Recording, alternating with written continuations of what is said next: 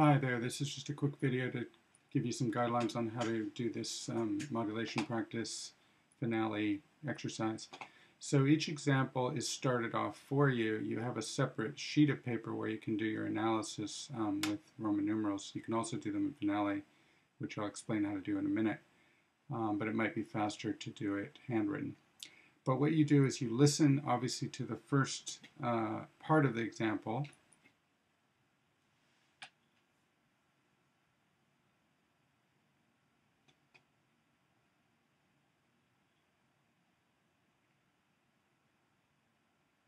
And then you decide how are you going to do a direct modulation based on that material.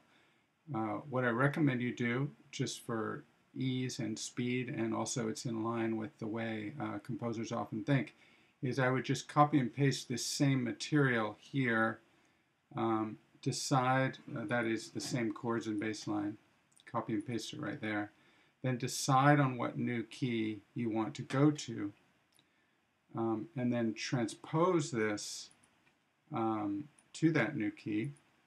So for example, in finale, that's very easy to do just by doing copy and paste command. And then say you decided to do a direct modulation to the key of A flat, for example. Well, then you can just simply figure out what that interval is, which, up or down, but obviously closer to go down. So you go down a major third, and then you just simply right click and go to your transposition tool and say you're going to go down chromatically, a major third.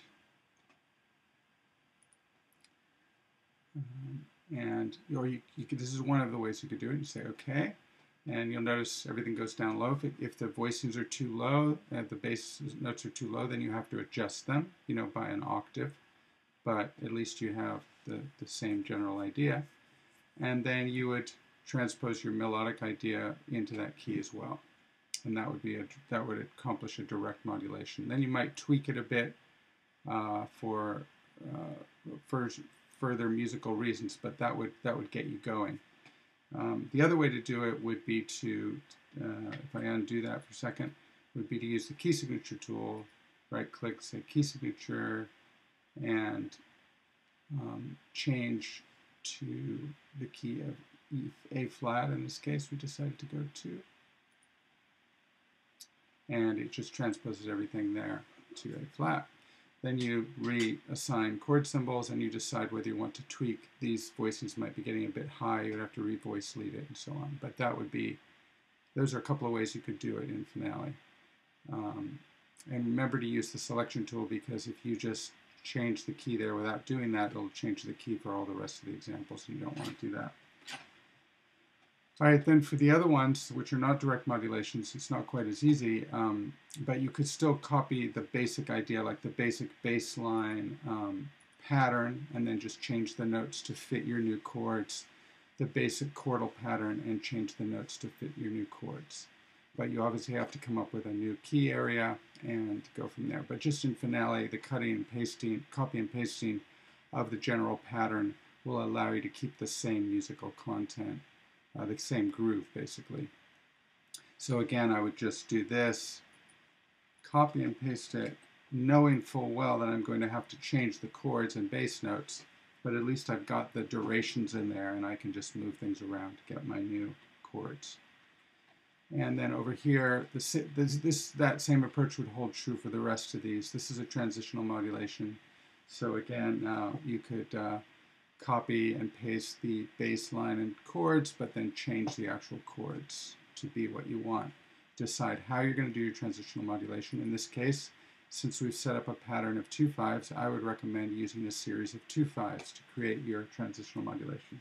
So you might want to just copy and paste these measures of 2/5s and then change them to fit your needs so that you get to your new key here via your transitional modulation via 2/5s, which again would be creating a feeling of not being sure what key you're in for a while, and then finally resulting in a new key. And finally, this one, which is a deceptive dominant modulation, a pivot chord modulation, in other words, via a dominant chord.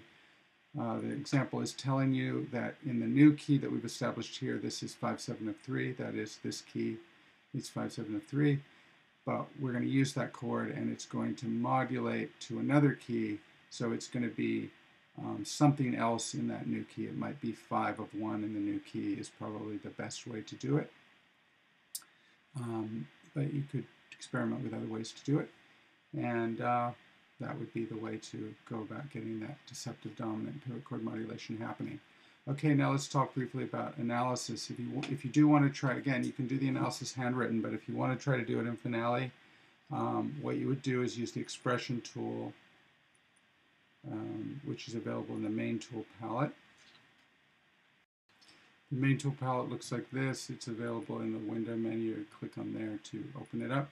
And the tool we're using is called the expression tool. It looks like that. It looks like a meso forte symbol.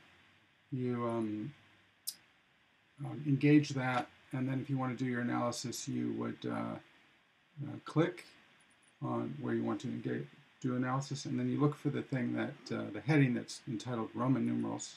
Do that, and then you put the answer that you want to put by finding that symbol, and again, it's a little more, can be a little more time consuming, but if you do want to do it, you can do it. You can also make up your own if you don't find one.